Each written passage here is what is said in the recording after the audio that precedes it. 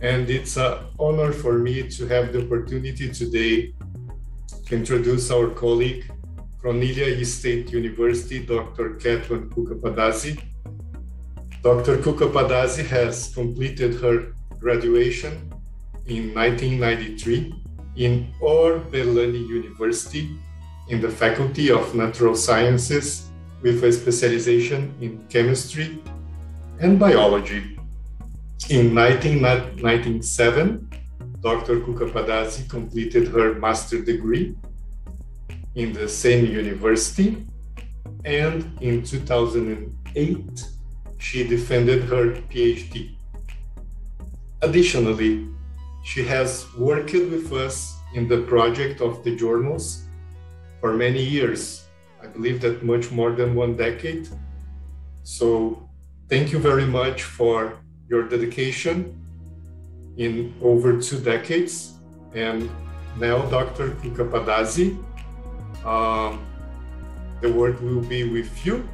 First of all, greetings from Georgia country, from Tbilisi, and thank you, Luis, for this great opportunity that today we are together from different parts of our planet, and we can talk regarding chemistry. Also, many thanks to you for give me opportunity works with journal with different size, because as you told, many years I was an author in this journal, and now I can have a collaboration in different part, and I will do my best. So Ilya State University is young university, is established 2003, and we have a quite huge international cooperation. You can see in this slide, and I'm very glad that with this international cooperation, Southern Brazilian Journal of Science also is in this list. So, air pollution is one of the major environmental challenges facing the modern humanity. And atmospheric air is polluted with harmful substances emitted from anthropogenic and natural sources. Especially in Georgia, we have this pollution due to anthropogenic factors. The key sources of air pollution are the following: transport, power generating, industrial, and agricultural sectors.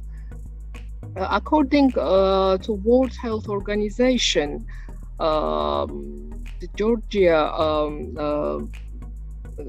does not meet standard of this some of countries, and among of them Georgia can't meet the standards of this organization, and the problem of free air pollution in Georgia has been observed in the largest city of the country, as well as in extensive industrial facilities or industrial zones. Air pollution is associated with many human health disorders, including lungs, cardiovascular, and nervous system disease. And this is a big problem in our country, because there is a lot of lung cancer. Every third person it has this problem, lung cancer. And human health effects are individual. High risk groups such as elderly, children, pregnant women, and people with chronic heart and lungs disease pros to be more susceptible to air pollution. This presentation, as I told at the beginning, provides an overview of monitoring results conducted in Tbilisi for the period 2018 till 2081, and there will be presented the methodology and some results.